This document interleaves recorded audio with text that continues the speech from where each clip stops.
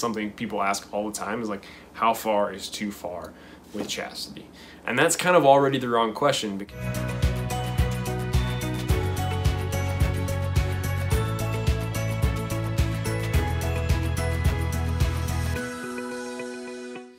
Hello everybody, my name is Adam Cross. I'm an associate marriage and family therapist in Southern California. I work for a nonprofit group called Still Point Family Resources, and I'm also a youth minister at our local Catholic parish. So today I want to talk about something that is probably one of the most misunderstood things of all time. Chastity. So chastity is so easily confused and so misunderstood on so many levels. I've encountered this in a million different ways. One of the things is that at some point, in one way or another, somebody always experiences a chastity talk. And in my personal encounters, I've met a lot of people who have had very bad chastity talks. I personally haven't. You know, I've seen a lot of great stuff like Jason Everett, Christina Everett, and they have amazing stuff on chastity, but there's always, you know, like this one lady at church that gives a chastity talk and it just goes terribly wrong. So I want to talk about chastity today a little bit because it gets a really bad rap, like so bad that people don't even know what they're talking about when they use the word chastity. Even before going into it, I think one of the things I'll say is that chastity is not celibacy.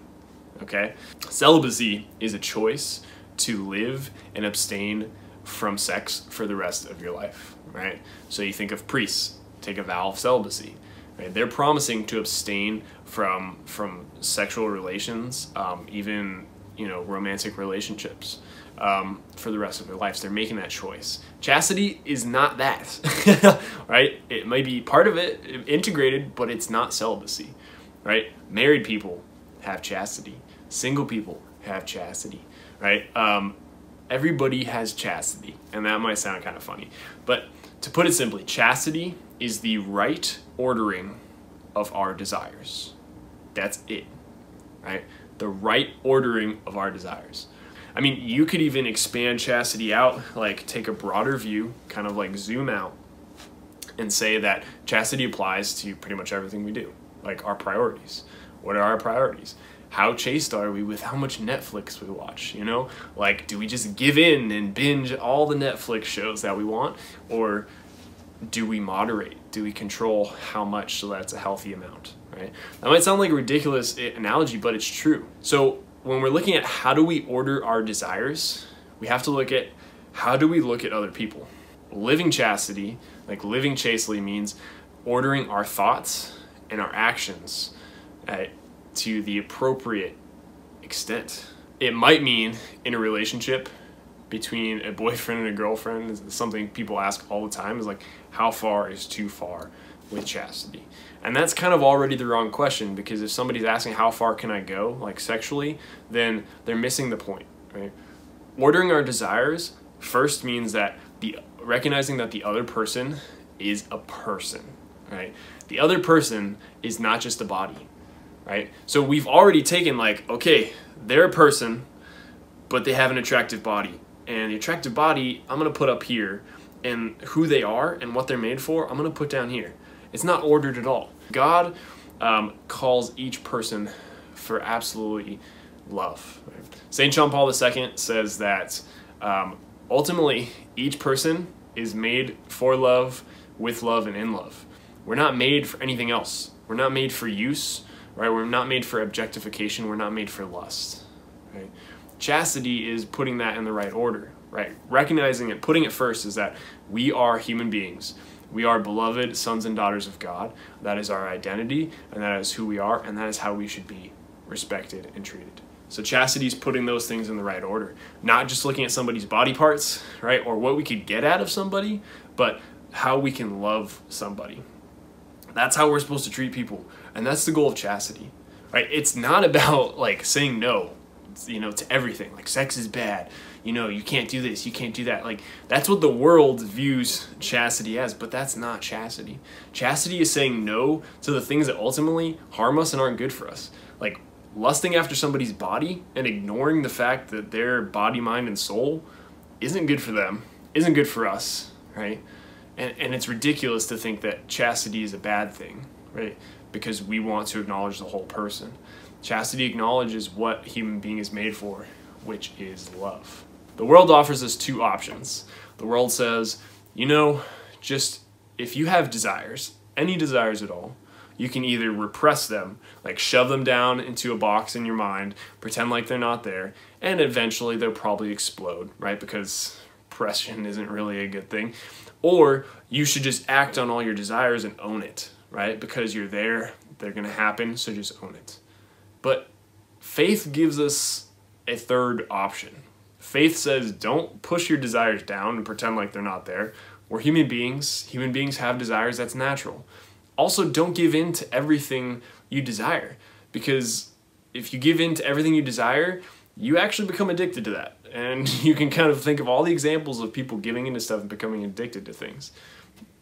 The Catholic faith says don't repress, but don't also give in. But first, give your desires to God, and also master your desires, right? Again, it's putting our desires in the right order. It involves mastering them.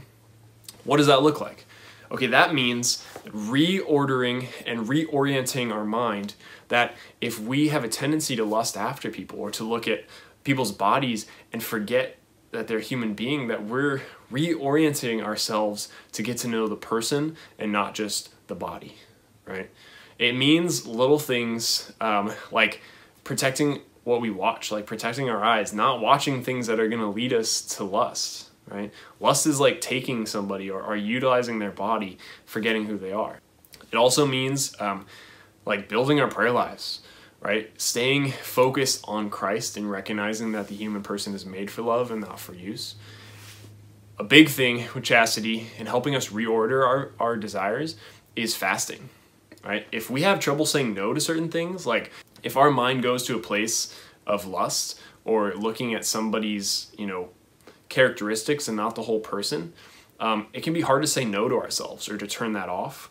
But a huge thing that can help is actually fasting, like saying no to little things. Like, I'm going to say no to watching this Netflix show. And these little ways that we can stop ourselves can actually help us stop ourselves from lusting, from giving in to sin and these disordered desires. We all have sexual desires, right? If you don't, you might want to see a doctor, right?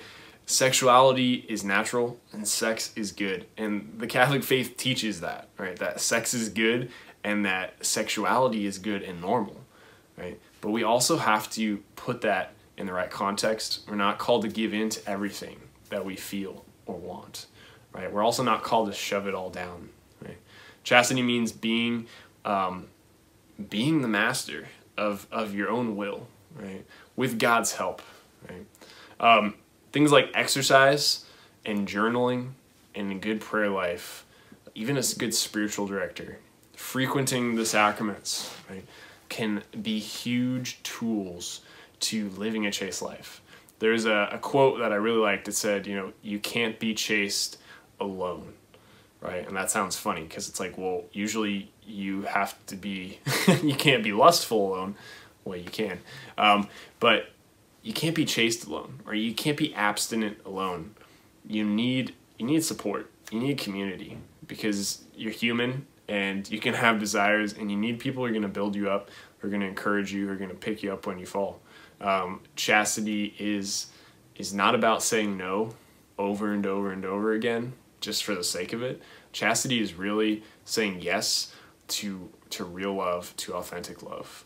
So think of chastity not so much as like some old lady giving you a bad talk saying sex is wrong, because that's not what chastity is. But think of chastity as a way that you can live a healthier life, a happier life, a holier life, right? That you are in this beautiful pursuit of love itself, and not getting distracted by things of this world, but staying focused on love itself, staying focused on God, right?